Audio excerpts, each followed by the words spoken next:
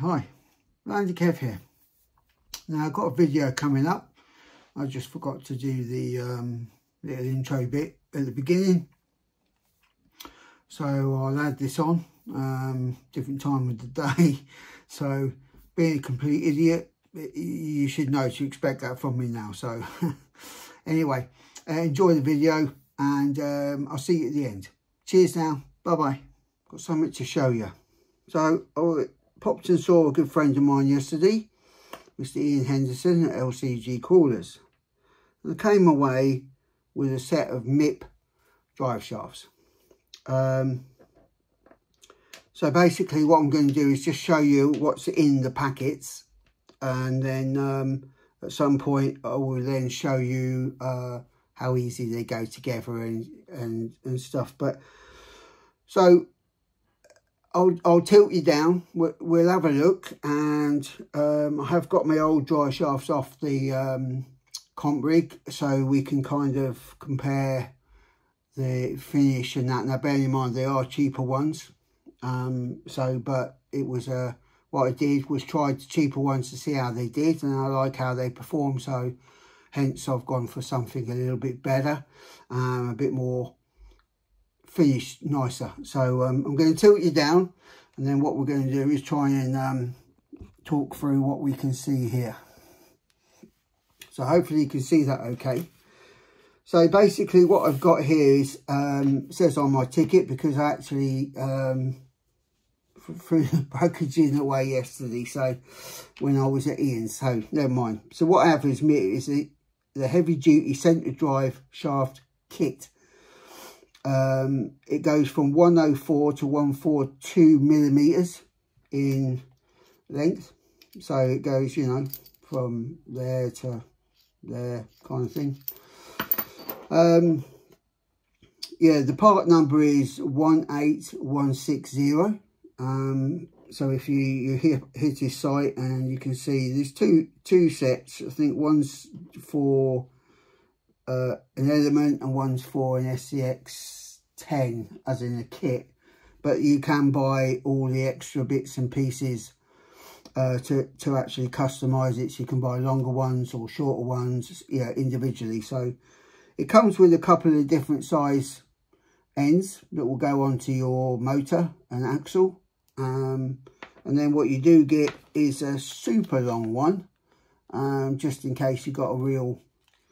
But what you get is all the hardware. Hopefully you can see this. You get all the hardware. So these are the, you know, the bits that go in here for you to then lock it in, and you know, it comes with all these shims so that you can eliminate the backwards and forwards slop on your axle. You can just you know, fit it nice and snug. And there's a couple of different sizes of shims depending on how much, you know, you've got to do. So it also comes with all the grub screws, the pins, the locking pins. It comes with some grease for you to put inside, you know, and then it also comes with some thread lock. As we all know, we don't need a lot of thread lock, but it just stops it vibrating out. What I might also do is do what I've done before, is basically put a bit of heat shrink over the bit that's bolted onto it. You know, it's like a belt, braces and belt situation. It's thread locked in, but isn't also going to rattle out at any point. So it's kind of, you know, you kind of covered both angles. But on the actual things themselves, they look really nicely finished. They're quite weighty actually. They do look pretty cool that way. And when you're there, there's no play. You know, the play that there is bare minimum that it has to be for this thing to be able to slide in. Other than that, it's not hit and miss. It doesn't feel like it's going to strip out anytime soon. The finish lovely, I have to say. They're very well made, as you'd expect, but they have been making them a while, so you know, I think they know what they're doing. Weight wise though, they're pretty good, not bad. So it'll give you a lot of low down weight, but you know, what with how motors are and things like that nowadays, and all the power you can get, you kind of need something that can take that power. And I think, you know, these are going to be that, especially if you're having a burst of power either with a crawler or even, I'm not sure about bashers. As you all know, I don't really do bashers. So, you know, I don't understand the dynamics. But with the crawlers, yeah, anything that give the comprig a blast to get it, you know, going or up something, it isn't going to twist this around or even strip it inside. So, yeah, I'm looking forward to it. So what I'll do is I'll pause the video here, and then I'm going to put one together so I can see how it goes, rather than making the video stupid long. And then what I'll do is I'll do the other one, and basically we'll film that. But one, because it will be a quicker process. I know exactly how it goes, and then I can also explain what I'm doing at the same time. And yeah, so I mean, you know, these are the ones that were the cheap ones that were bought just for me to test. And as you can see, you've got, well, we got 1, 2, 3, 4, 5. There's 6 there, and there's quite a bit of movement considering. But this one, yeah, we've got 1, 2, 3, 4, 5, 6, 7, 8, 9 even, I think. Yeah, there's 9. So then, hello again. Brief intermission, really, wasn't it? Brief intermission. Hopefully you had time for a cup of tea or coffee. And here we go again. So I'll put one on. Yeah, go on nice and easy. So you've got to use some shims. Well, I needed some shims on the front. One, I'm not sure about the back yet, but what we'll do is I'll film it and we'll go through it. Excuse me. And then we'll see what goes. So shall we start? So I'm going to point it down as the best way possible. I don't know which that is yet, so it could be a bit tricky. Bear with. Right then. So we've got to try and put you down so you can see. I don't know if you can see that okay. But yeah, it's a bit tricky because there's certain bits you're not going to be able to see, unfortunately. But we'll try our best. We'll try our best, won't we? See what we can do.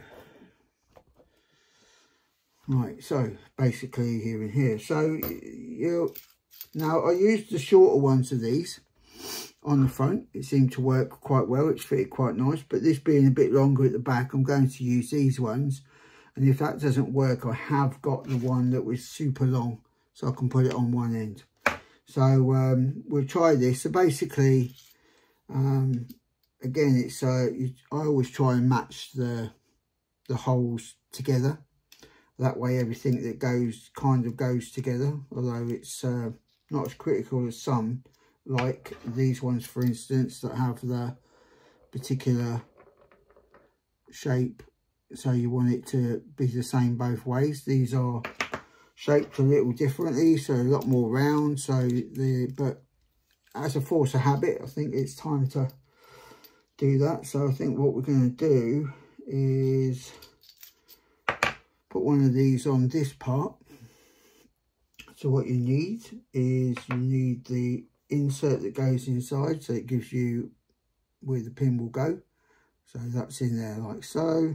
Then you want to look at which side the thread's on for the locking grub screw, which it's that side.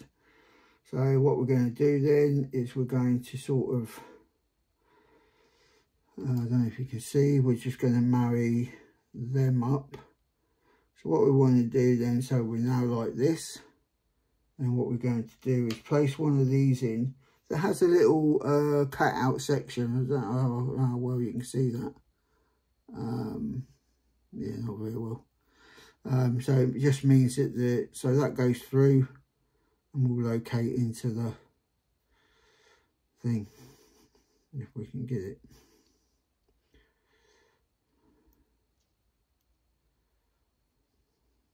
Tricky. Oh, there we go. It's kind of going right. There we are. So that's all in. Well, we're too close. So yeah, it's all in there. That now does its thing. So now what we need to do is locate the Oh, that hasn't worked, has it? Gone in the wrong way. Let me take that out.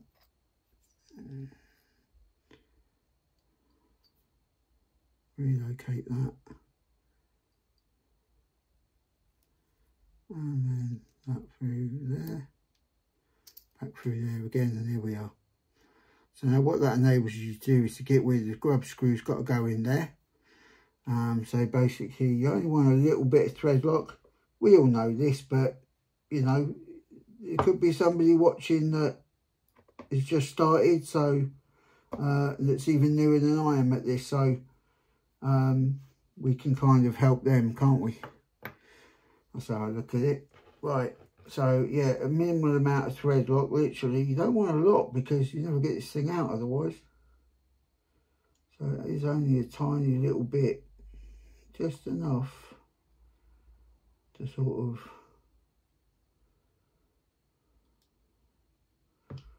lock it in. So remember, we've now got this all done. This is where we're going to go in. So we put the grub screw in there. It should go in. Why is it not going in? Oh, tricky, man. It's because it is putting it in the wrong one. See? That's why you've got to check. So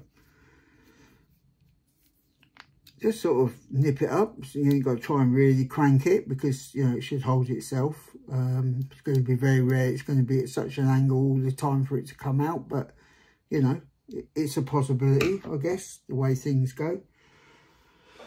So now we're going to do the same to the other side. Very much the same thing. So it's just basically this part in there, and we're going to do the whole pinning again. And if you can still see, the trouble is it's black, so it's just, you know, doesn't show up too good once you've got your hands. Stick them all over it. Right, so we've got the it all done. We've got grease on there to keep it nice and smooth. We've got everything lined up. So now it's just a case of putting these little shims on.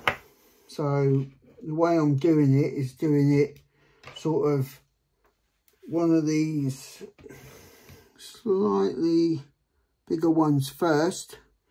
So basically, can you see? I don't know if you can, because I keep moving the camera.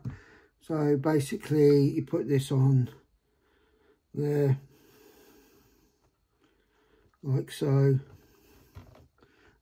I should think a lot of you know how to do this anyway. I think it's just, you know, so 2, this in there, and 1 more on the end, because we only put a couple on the other side. So them ones are on there. Now these ones on here are definitely going to be a little bit more tricky, because they're underneath. So I'll come up with this little way of doing. So put it on, because I really don't want to take this apart, because you know I really don't. So basically it's there like so. I knock it down, and basically somewhere I can get this thing on. Is the plan. I've got a funny feeling it ain't going to work very well, because Kev wants it to work really well, but it isn't going to work really well. All because we want it to work really well, so we're going to have to improvise. Now, for some reason, I can't find my tweezers.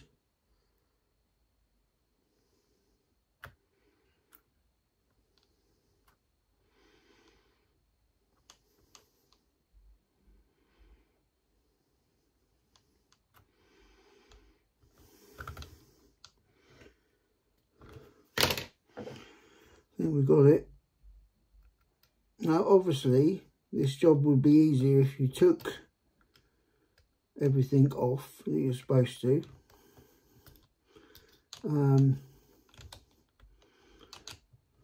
But I really didn't want to. So it's a bit more labour intensive and can be quite frustrating if you're doing stuff and you just think, what the hell? But hopefully we're getting it. So we are improvising as we go. Which one thing I've learned with this hobby is it's all about finding ways to do something that it isn't the normal way. Because I don't think anything I've ever done in this hobby when I've done upgrades or has ever gone perfectly smoothly. So I think it's just how it is. It's the nature of the beast, as they say. So it's just a case of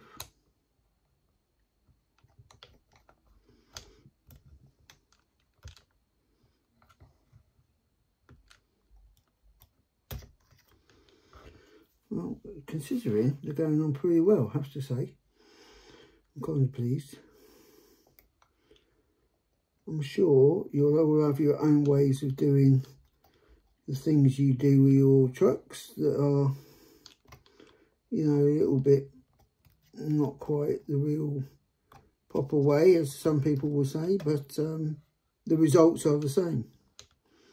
You know, right, so we're in there. Good, good. Right, so now it's just a case of let's get these joined up and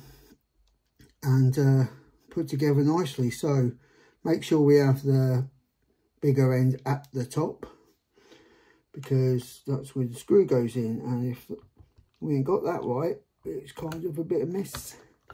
So hence now remember, a little bit of Loctite, not too much, because we really want to be able to get these things off if we have to, you know, for various reasons. Not so much that the drive shafts themselves have kind of given up the ghost. I think it's more if you're changing stuff here or there, and you know,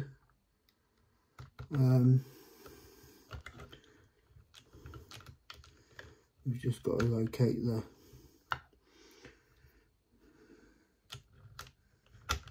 there we go. Right.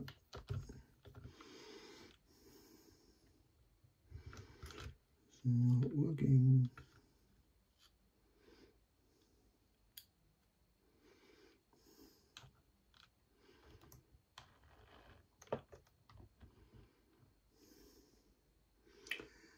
Oh, tricky.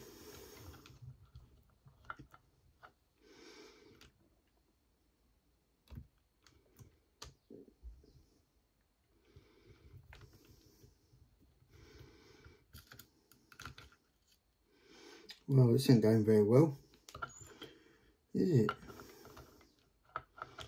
Eh? Not going very well at all.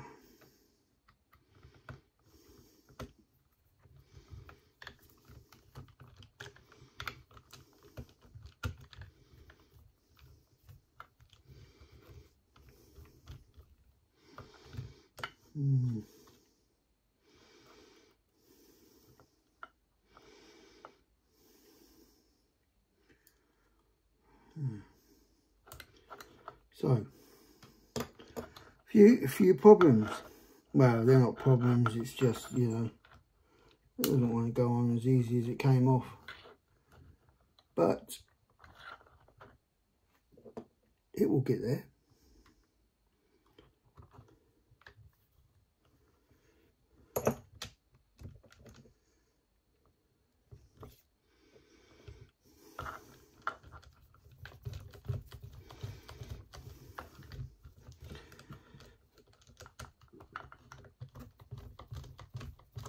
No.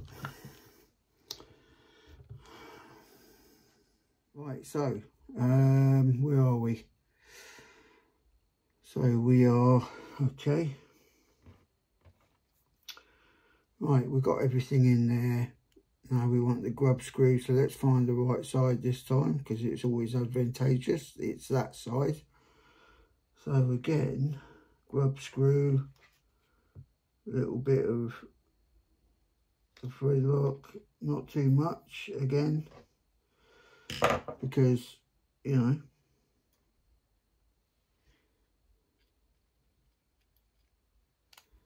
if you've ever watched someone on the trail trying to get one of these things off, when it's got too much thread lock, it's near impossible. So, although that isn't the end of the world, it's more these ones if they don't go in. Right, so then we've got them set. So they're all done, thread locked up and all in nicely. Now we need to just work out the best way we're doing this. So like I say, I have the pins exactly the same way. So both pins are here. And now it's just a case of, can we locate it? What we want to do is have some grease in. So what we'll do is we'll put some grease in the thing. There we go.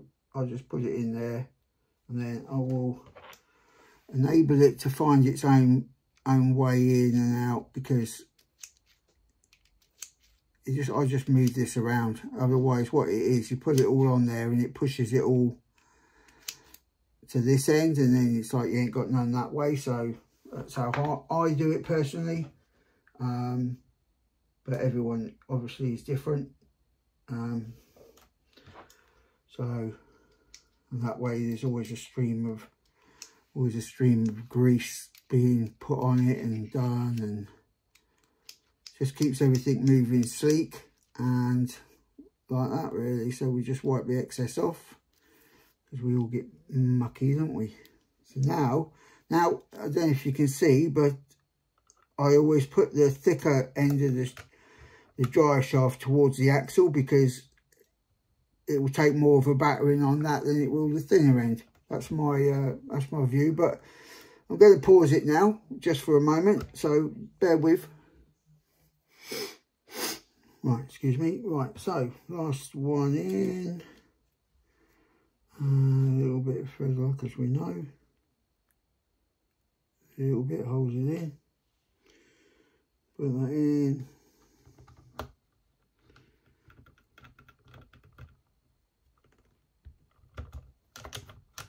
And that's them in.